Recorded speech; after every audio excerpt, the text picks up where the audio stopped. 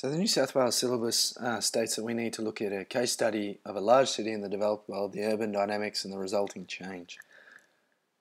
So this video is going to look at a bit of an introduction to Sydney as a city, as a world city, and some of its demographic characteristics. Then we're going to look at its socio-economic characteristics, the wealth, the disadvantage, and patterns of ethnicity as well.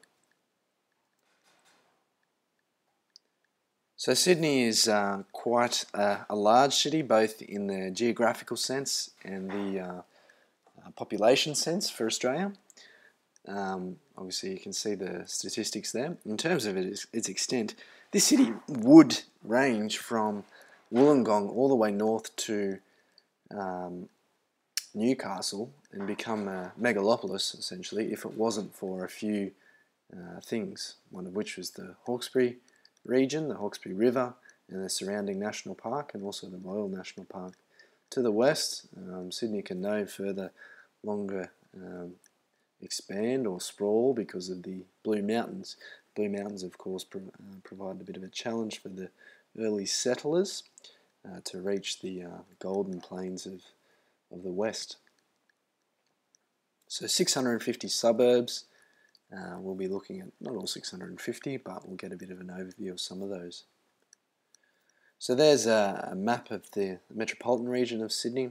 Obviously you can see the further west, north and south you move, the suburb or the local government areas, the LGAs, become quite big. It's difficult to see all of those, but you get a bit of an idea of the size of Sydney and the various areas made up of it. Okay, so social structure, patterns of advantage, disadvantage, wealth, poverty, ethnicity. Sydney, like many cities, many cities of the developed world, has both wealthy areas and poor areas.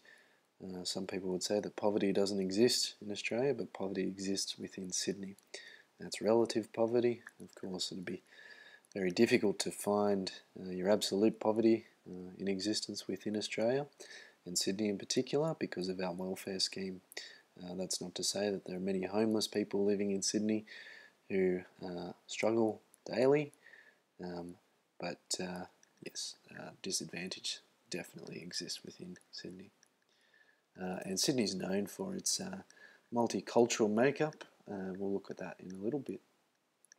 So here's some stats from the City of Sydney website, looking at Greater Sydney in particular. Some statistics from the 2011 census. So these figures will be updated shortly after the figures are collated from the 2015 census. So I'll let you read through some of those first.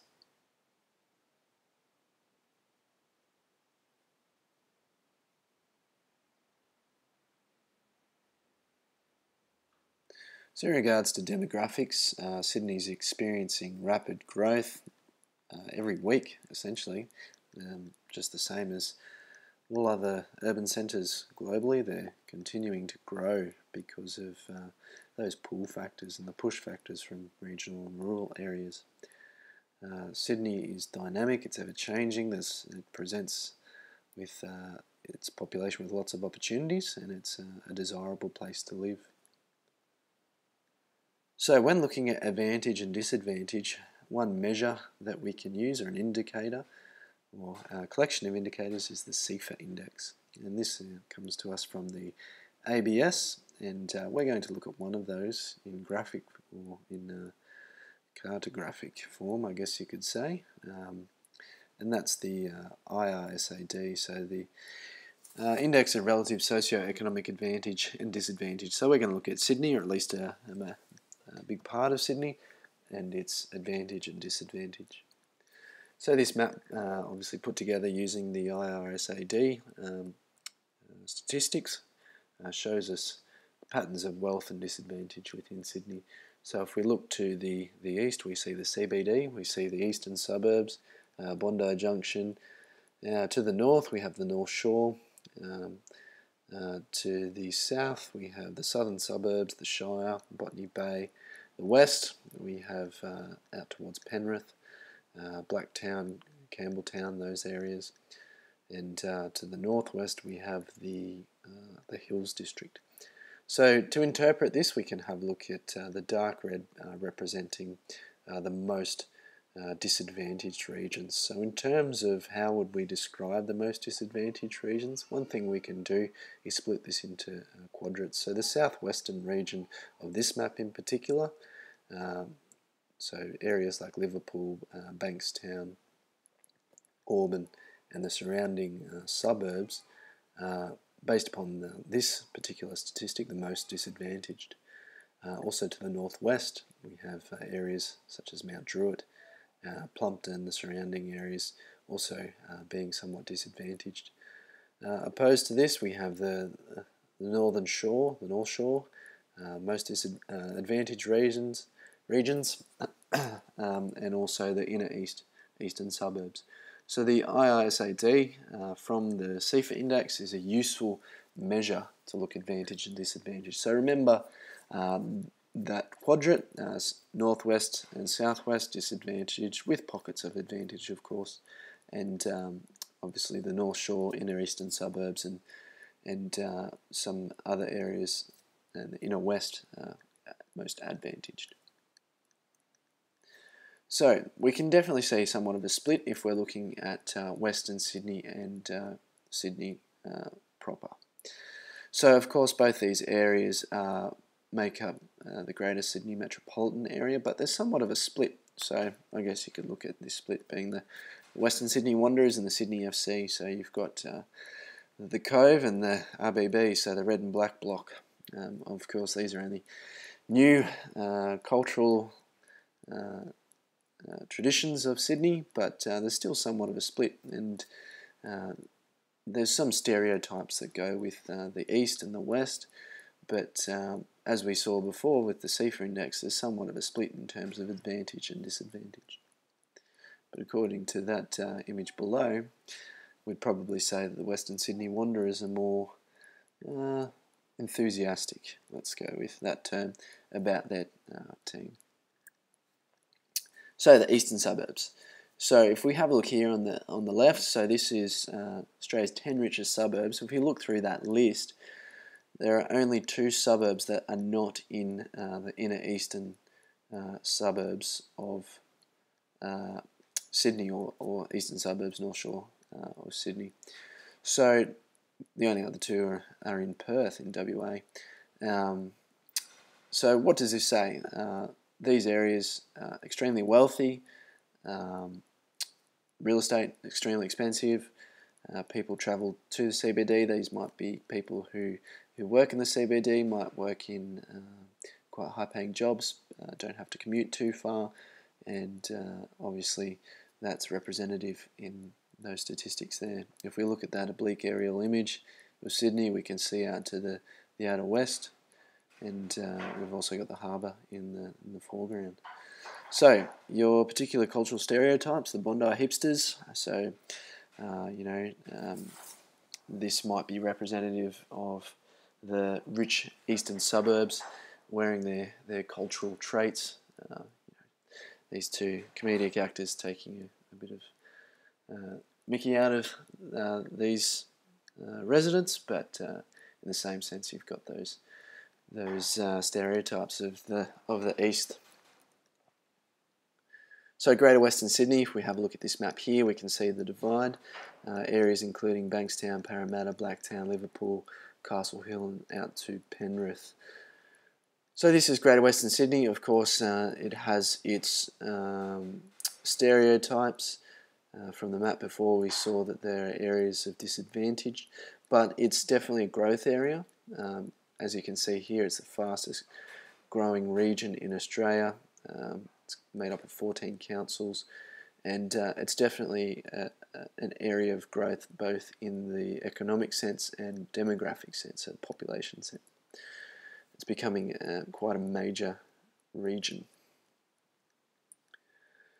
So this is a map showing the median income, household income of Sydney. So we can see the wealthier areas in the North Shore out towards the northwest, so the Hills District, and of course your eastern suburbs, with some pockets of wealth in the southwest and southern regions of Sydney. So areas that are bright purple, or dark purple I should say, are your areas of disadvantage. In northern North Shore, you can also see some areas, some pockets of purple, but those areas are dominated by parklands.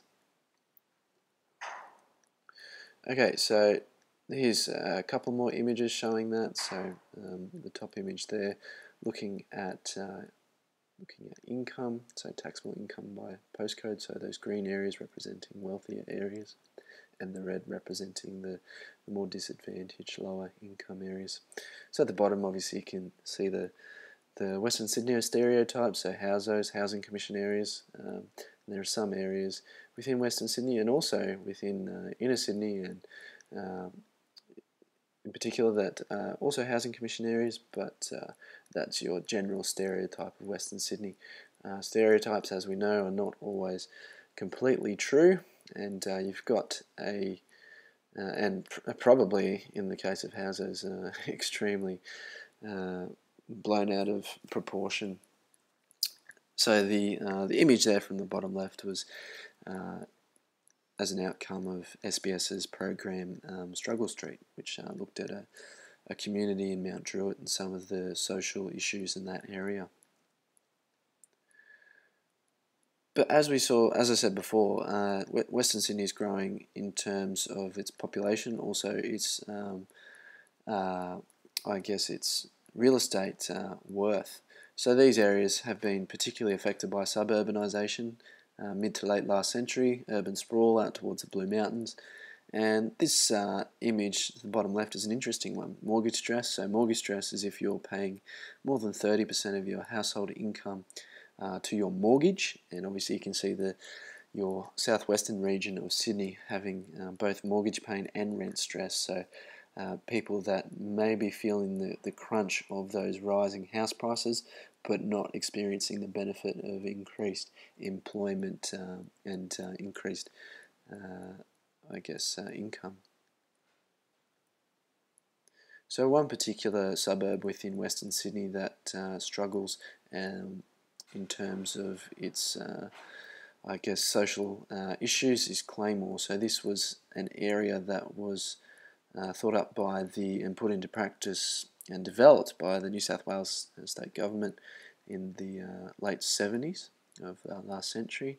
And if we have a look at some of the demographic data, we can see it's only a small community with only a couple of thousand people, but the median age is representative of its of some of its challenge. So a particularly young population, whereas if we compare that to the North Shore and some of the North Shore areas where your median age would be almost double that, very low median household income of only $500 plus, and obviously this is quite a large-scale housing commission area. In the news, there's been a lot of focus on some of these social issues with social misbehaviour, crime, and so much so that the government and other people have become involved in trying to transform that community. Obviously, a lot of disadvantage within that area, youth unemployment. So you can see that article there on the right. So when we look at Sydney's ethnic makeup, we know that Sydney is a multicultural hotspot. There's a melting pot of cultures and people from all places around the world, whether because of immigration policies. You've got increased immigration in the last half of last century, and this map, a screenshot from the SBS website, looks at some of the hotspots for migrant populations, red representing China, and you can have a look at the other areas. So that's quite an interesting map that I'd recommend you have a look at. It's just a quick overview of some of the ethnic characteristics of some of these suburbs. So in terms of the spatial distribution, we can see that Chinese populations dominate the inner west of Sydney. You have Indian population towards the southwest. You've got Fijian population in the southwest as well, and also a Maltese population in the Hills District in the northwestern region of Sydney. So again, another map. You can have a look at that extract from Google Maps Mania blogspot. Quite an interesting blogspot, which has a lot of maps and spatial technology data and information. That's a useful map to look at the spread of cultures throughout Sydney. It's definitely, like I said before, multicultural. It's represented in some of its local communities, so you can go from suburb to suburb, and those ethnic communities are represented in whether that's cafe culture in some of these areas, or your restaurants or your architecture. It's definitely recognisable in some of Sydney's suburbs. Okay, so median age, another demographic characteristic. So as I said before, Claymore had quite a young median age, one of the youngest median ages in Sydney, of 20 years of age. So if we have a look here, like I said before, your more elderly populations are on the North Shore, your younger populations are in the southwest, and also the inner areas of Sydney. Younger people may be attending university in some of those big campuses such as UNSW, Sydney University, UTS in inner Sydney, and that of course means that there's a younger population in those areas. So Sydney is known for its Mardi Gras that happens annually. There's quite a large gay and lesbian community within Sydney, and you've got some useful images there. So Sydney's rainbow ribbon. So this comes from an article from news.com.au. So some of these suburbs have quite a high proportion of gay and lesbian and transgender population, and this is obviously recognisable in Oxford Street, but also in some other areas such as Newtown, Redfern, Chippendale and Alexandria. So have a bit of a reflect upon what I've said. Come away with a few summary dot points of Sydney's demographic characteristics, whether that's the spatial distribution of advantage, disadvantage, what are some areas of wealth, what are some areas of disadvantage. Have a look back at its ethnic makeup, what are some areas of ethnic